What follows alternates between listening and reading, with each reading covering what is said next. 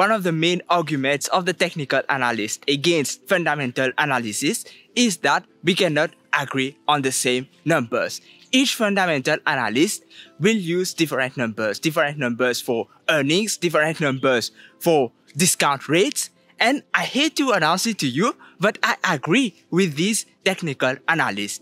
In technical analysis, I have said this so many times, the reason why it feels it works because there are so many people looking at the chart and they all agree that this should happen next. And they are going to invest in such a way that it becomes a self-fulfilling prophecy.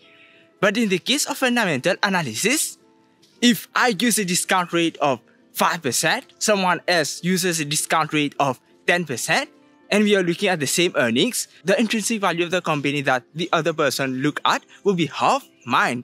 So we cannot all agree on the intrinsic value. And in fact, Charlie Munger and Warren Buffett have said this so many times, they never agree on the intrinsic value of their own company, Berkshire Hathaway. In the last few months, I wanted to watch all the annual meetings of Berkshire Hathaway.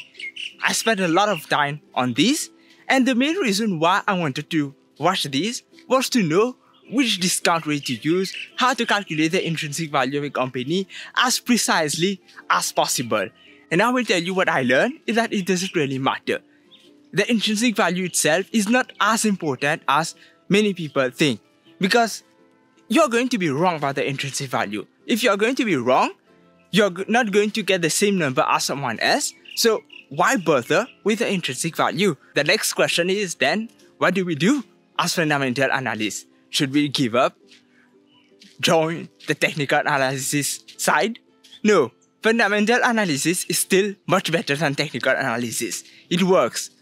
There are so many people who have been successful as fundamental analysts. First of all, coming to the discount rate, which one you're going to use? Whether you use 6%, use 8%, it makes a big difference. The academics will make use of CAPM and will try to find a discount rate based on the beta of the stock. I don't like to do this because I believe that it's not important. If a stock has a beta of 2 or a beta of 1.5, it doesn't matter. It should not affect the intrinsic value of the company. We are looking at the company as if it is a private company, not a public company. So the stock price doesn't really matter in valuing the company. So that's why I'm not going to do as the academics using CAPM. We know that Warren Buffett likes to use the risk-free rate. That's interesting, but when the risk-free rate is near zero, then he used something a little higher. And he said something in one of the meetings, I don't remember which one it was. He said that if you want to value a company, the most important number you need to know is what will long-term interest rates be. It's not about inflation, it's not really about knowing the precise earnings, but long-term interest rates, because this is going to determine everything else.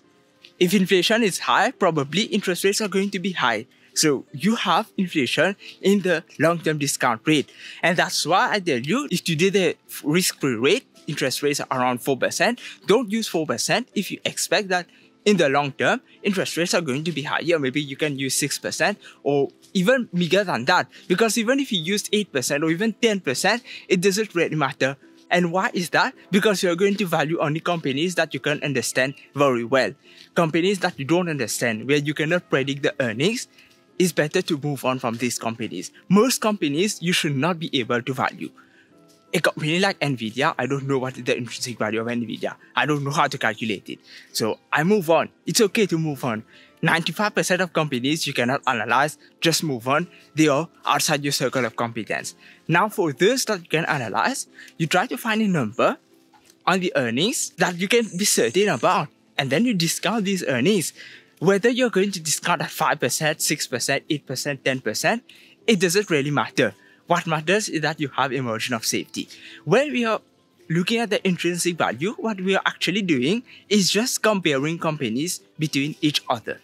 If let's say I'm discounting at 10%, this is a PE ratio of 10. So earnings, I want to pay 10 times on the earnings. If I'm discounting at 6%, this is a PE ratio of 16. So I want to pay 16 times on earnings.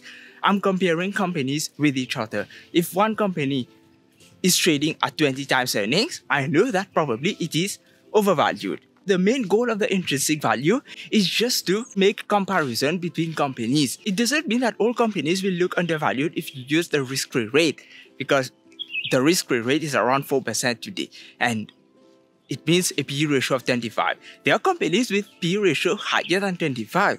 And even if, let's say, all companies look undervalued, you would not buy all of them. You still have to take a margin of safety. The margin of safety is going to save you. So far, we have discounted earnings that the company are generating now. But what if the company is growing? You have to discount future earnings, not present earnings. If the company is growing at 5% or 10%, it makes a big difference in the intrinsic value. But let's say you don't discount this, you just discount current earnings. You have a margin of safety. At the end of the day, it doesn't matter if the company is growing at 5% or 10%, you know you have a margin of safety. The graph is the margin of safety. That's not how I do it. Sometimes I discount the graph, but always not as it is. If the company is growing at 10%, I'm never going to discount 10%. I'm going to discount less than that. In most cases, I'm looking for a margin of safety, something that I'm not even considering when calculating the intrinsic value, because I don't want to have the exact number. I just want to have something that I can compare with other companies. For example, with Meta, when I calculated the intrinsic value, I gave a negative value to the metaverse because I don't know how to value it, but I still like the company. So now if the metaverse works, I have this margin of safety. If it doesn't work, it's okay. I already gave it a negative value. And to have an additional margin of safety, I did not even consider the net cash position the company has. When I'm valuing Lululemon, I haven't considered the growth at all. I believe that the company is fairly valued today if you don't consider the growth at all. So the growth part is a margin of safety. If the company grows by 15% annually, which I believe is possible, you have this big margin of safety. But even if a company is not growing, you can have a margin of safety. And when you're comparing companies with each other, the companies you can understand the best, the companies that are able to generate cash at a constant rate, that you know for sure this company is going to make money. You will need to use a smaller margin of safety with these companies. But there are companies where you have to use a bigger margin of safety. For example, banks. Many people believe that banks are safe.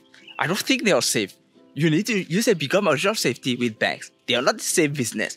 They are some of the most dangerous businesses I know, because one small mistake can cost you billions of dollars. And speaking about banks, it is a little cyclical because the company is going to make more money depending on how high interest rates is. Then how do you calculate the intrinsic value? How do I do it?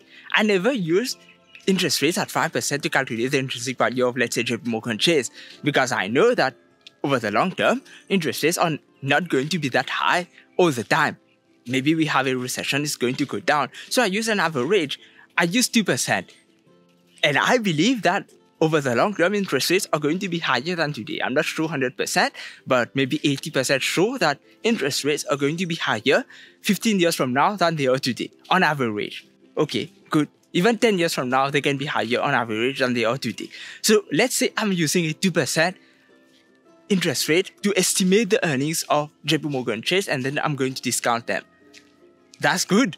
But what if now I'm right and interest rates on average are higher in the next 10-15 years?